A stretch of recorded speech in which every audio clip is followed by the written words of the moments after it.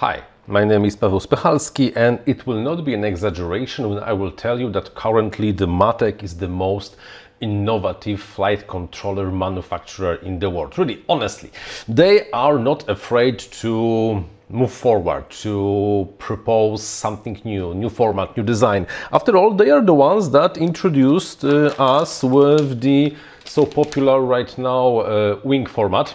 Slightly bigger board, and the board I showed you like a few days ago, which is F765 Wing, which is the most powerful probably right now flight controller.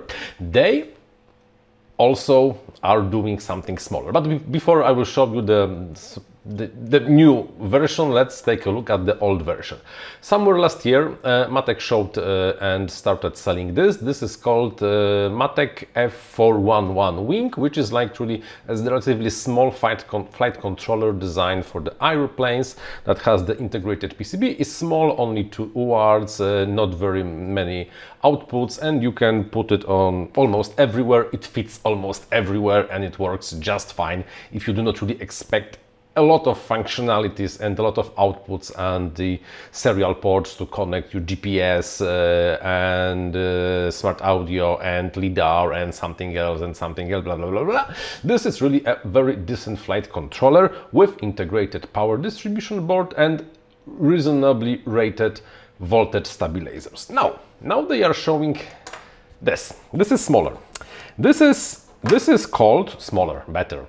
Different, newer. This is called Matek F411 Wing SE, second edition, special edition. It doesn't matter how we're gonna call it. And as you can see, it's more or less, I don't want to say half, but 2/3 of the size of the original F411 Wing.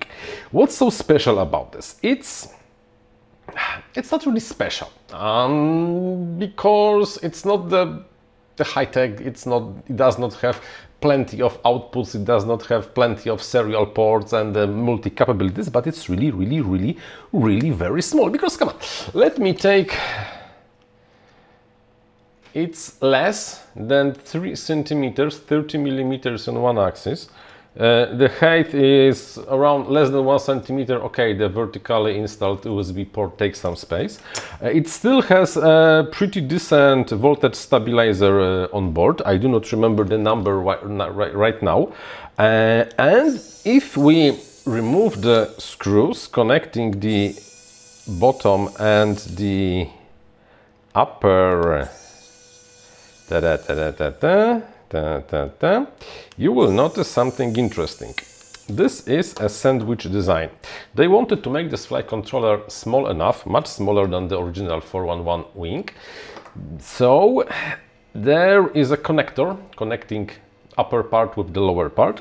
The lower part holds the voltage stabilizers and the PDB and some of the outputs, while the other one has the OSD, has the F411, and it has the gyro and extra stabilizer probably only for the electronics.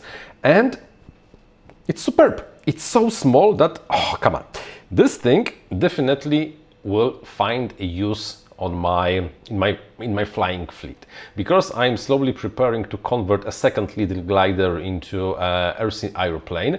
I will probably just use this because this is so small that it will fit little without absolutely any problem. And also I will put this one on the next generation of my RC airboat, because the first one was not, let's say, not the first one. This year's model was problematic. I will be using this one. So I have no idea why the Google Assistant just started to say something. Either way, something very interesting. Something very interesting. If you are planning or building or have a small light RC airplane, a foamy, a typical foamy, that's 600 millimeters, 900 millimeters, something really like compact, and you only want to have maybe a GPS and a serial receiver and OSD, nothing really fancy, and you do want this to be small and light, amazing.